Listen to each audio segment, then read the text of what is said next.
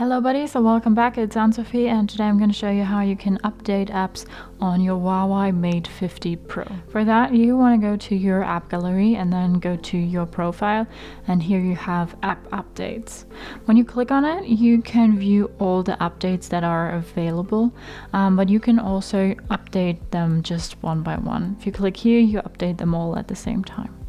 Updating apps might help you with like when apps are stuck or when they don't function the way they used to, and you just want to see what's wrong with them. Then it helps to see if there's an update available or not. So you might want to check once in a while to see if there are any updates for your apps. That's how you update your apps or look for updates available for your apps. Hope it helped, hope you liked it. If so, thumbs up, share and subscribe, and I hope to see you next time. Bye.